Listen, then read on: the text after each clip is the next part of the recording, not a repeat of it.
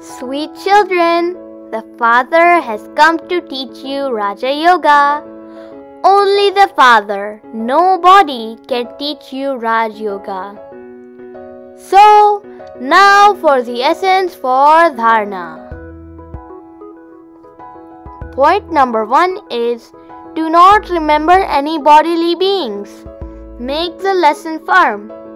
Mine is one Shiv Baba and none other. 2. Become a spiritual guide like Baba and show everyone the way home.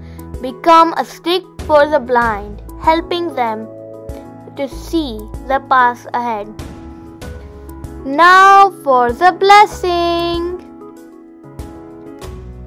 The blessing today is, may you finish the complaint of having waste thoughts with the method of always being constantly busy and become karmatit.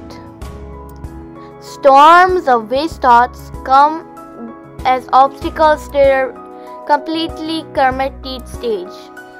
In order to finish this complaint of waste thoughts, keep your mind busy at every moment.